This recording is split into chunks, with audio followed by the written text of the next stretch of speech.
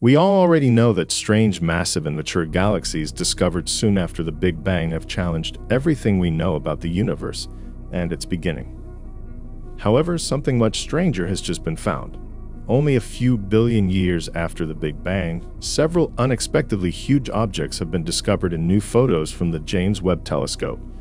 And while some of these objects are believed to be massive galaxies by astronomers, other objects are far stranger than what is expected by our conventional cosmic model. Scientists have lately made some startling discoveries about the universe in response to this significant finding. In a fresh study report, another shocking discovery was made by scientists in a recent research paper. They contend that the Big Bang theory of the universe's origin is refuted by observations made with the James Webb Telescope. Rather, they put out a notion supported by the holographic structure of Haramane. According to this theory, our universe was formed by a black hole located inside a larger one. Imagine using a powerful telescope to travel through time and witness enormous structures that defy our understanding of the history of the cosmos, in addition to far-off stars. So what has recently been found by the James Webb Telescope? Vacuum energy, the energy that fills even the emptiest regions of space, is a key component in astronomy. However, there is a massive discrepancy of 122 orders of magnitude when we attempt to quantify this energy on a large scale, such as the size of the entire universe, and compare it to a smaller scale, such as the smallest particles. It's like comparing a grain of sand to Mount Everest. Now, some clever people have come up with an idea called the generalized holographic approach. We live in one universe right now, and these numbers are not matching. They should match. We're coming from high redshift, coming from low redshift, and it's like we're digging a tunnel on opposite sides of a mountain, and we missed.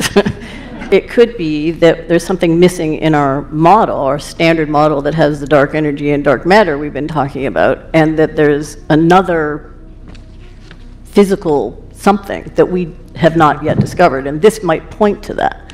To solve this puzzle, they suggest that if we take into account the tiny fluctuations that occur in the vacuum, which is basically tiny ripples and waves that occur even in empty space, we can bridge that gap of 122.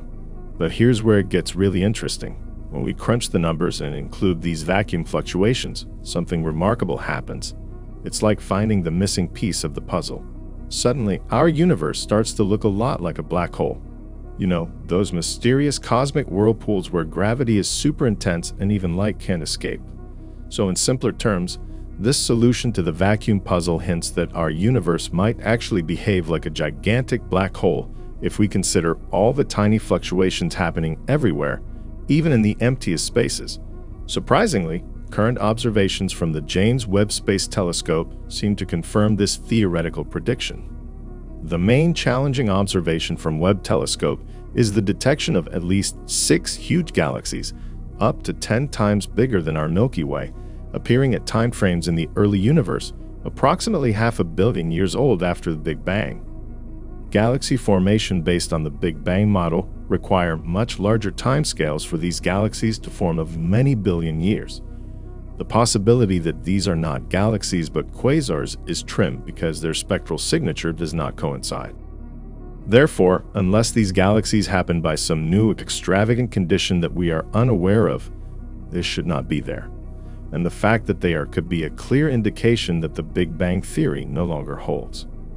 Ivo Laba from Swinburne University of Technology in Melbourne discovered these 6 galaxies from Webb Telescope near-infrared camera images that were released in July 2022. The objects detected showed extreme red shift coming from stretched light from the expansion of the universe, implying that such light is about 700 million years old. Therefore, these galaxies formed very efficiently and fast in the early universe, defying the common view that galaxies start from very small sizes and they merge to form bigger galaxies in much longer periods of time.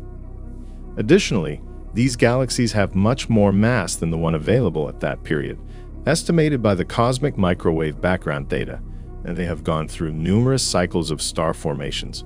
All 3 aspects contradict the current astronomical models.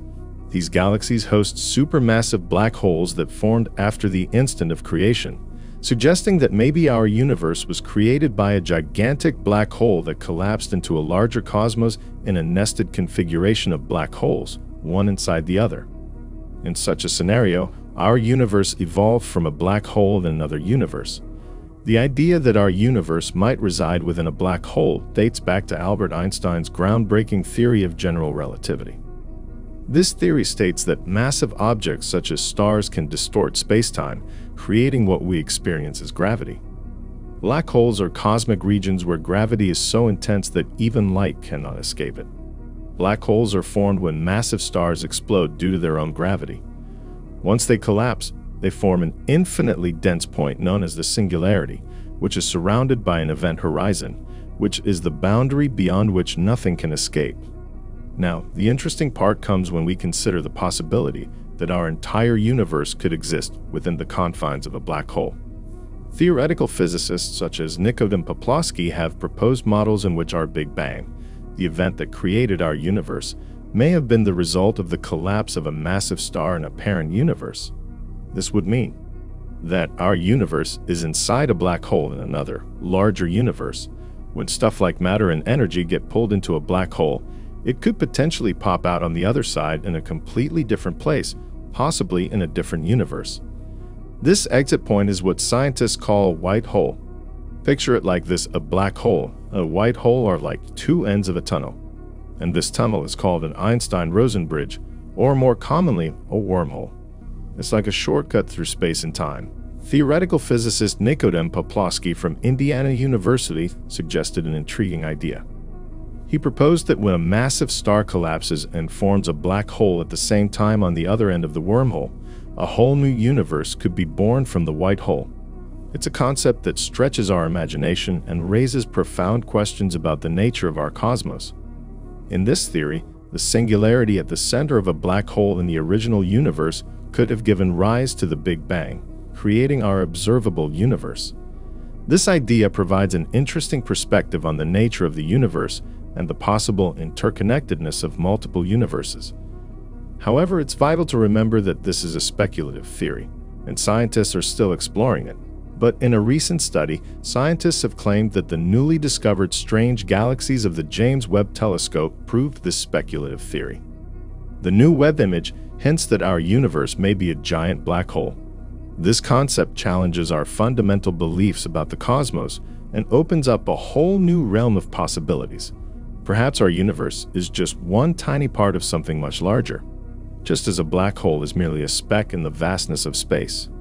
The Webb telescope's findings are not just shaking up the scientific community, they're reshaping our entire perception of the universe.